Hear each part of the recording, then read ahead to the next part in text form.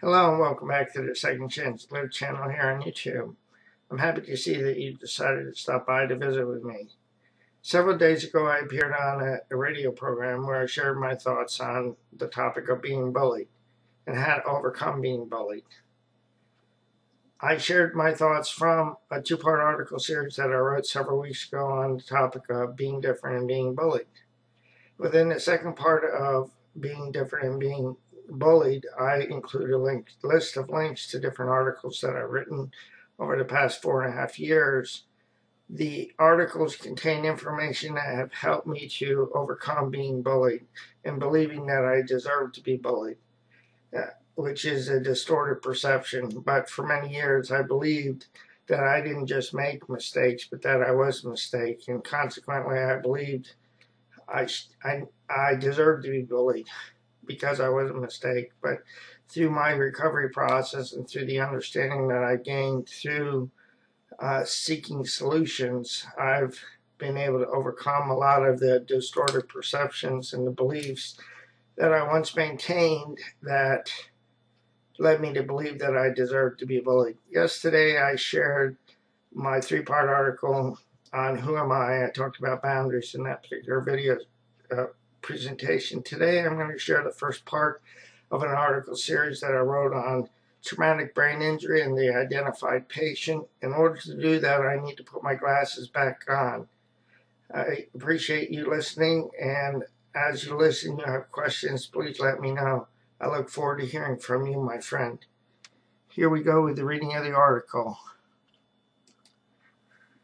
Traumatic brain injury in the identified patient, part 1. Hi, and welcome back to Second Chance to Live. I'm sorry I have not been writing more recently. I've been preoccupied with taking care of some other business for Second Chance to Live. Though I've been distracted and I believe I have clarity, I want to share a concept with you that I've learned studying family systems theory. The information has enriched my life tremendously. First of all, let me say that I do not believe that there is any added value in pointing the finger in anyone's direction. As an adult, I am responsible to and for my decisions, my choices, and myself. What I have learned through my recovery process has empowered and continues to empower my ability to pursue my unique creativity. That being said, in families where there is conflict, secrets, or unresolved emotional pain, different members of the nuclear family are assigned or assume different roles in the family system. These roles, in a way, are used to contain the displaced sadness. Please read my post, Displaced Sadness. One of these roles is the scapegoat or the identified patient. The identified patient within the family system absorbs the dis-ease within the family.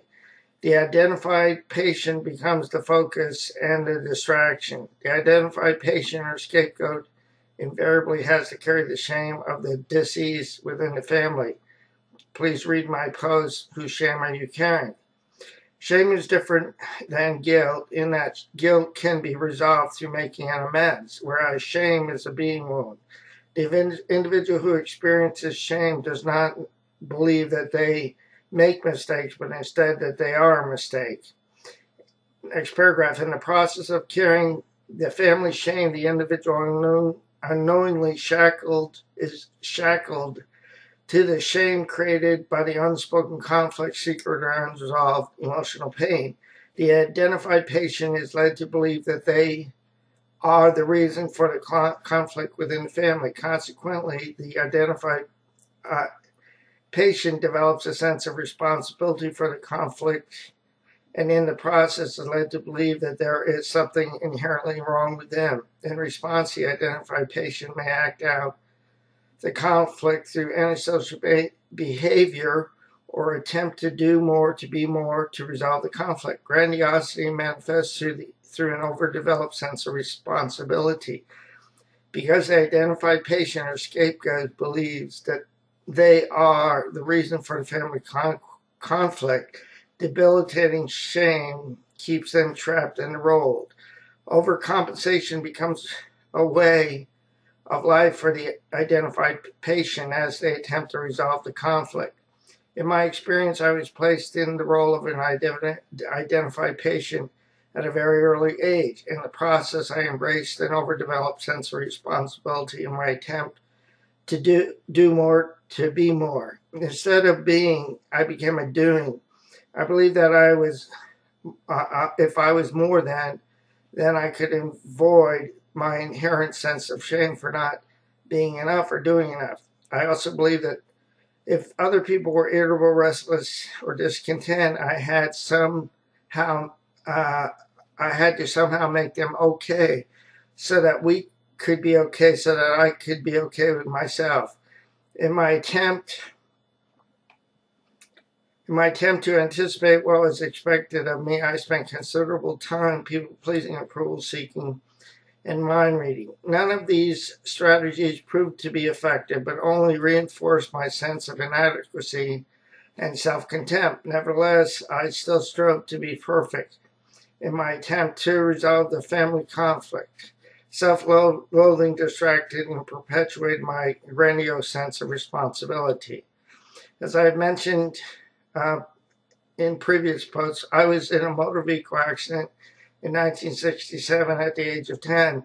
I sustained an open skull fracture with right frontal lobe damage, a severe brain contusion with brainstem involvement. Denial of my injury became a familiar component within the family because I was able to teach myself, with the encouragement of my mom and other family members, how to walk, talk, read, write, and speak in complete sentences.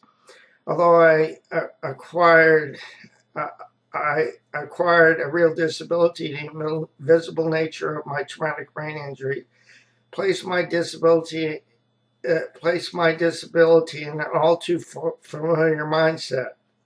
If we cannot see the disability, no disability exists. Nevertheless, the impact of my traumatic brain injury presented me with cognitive, psych, and social deficits and limitations. My previously assigned role as an identified patient in the process took a new meaning. I appreciate you listening to this particular presentation, my friend. I believe that the information can help anyone, whether they have a traumatic brain injury, acquired brain injury, or some other type of adversity in their life. If you're being made to be the identified patient within your family system, then you are being bullied, overtly, maybe covertly. Realize that you're not the problem, my friend. You're part of the solution. All you can do is be responsible for you and what you do. And if you believe that you need to make amends, and then let it go. We're not responsible for fixing other people. If they're irritable, restless, and discontent, they need to resolve those issues. I'll say so long for now. I'll share part 2 of the series tomorrow or in the next couple days. Thank you for your time, and God bless both you and your family. Have a great afternoon, and God bless you.